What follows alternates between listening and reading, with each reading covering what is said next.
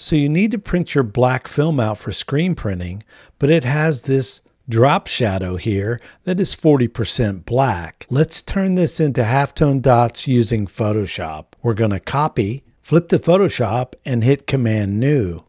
Here you want to switch from pixels to inches and the resolution to 300 and hit Create. Now we're going to paste as pixels, hit Return, and now flatten the image, go to Channels, Split Channels. That just made 4 channels. You're going to select the black one, go to Image Mode, Bitmap, select Halftone Screen, and here you want to put your frequency or your dot size and your angle at 22.5.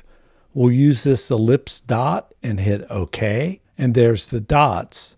Now select all and copy, flip back to Illustrator and paste. And now you can place these halftone dots and print your film.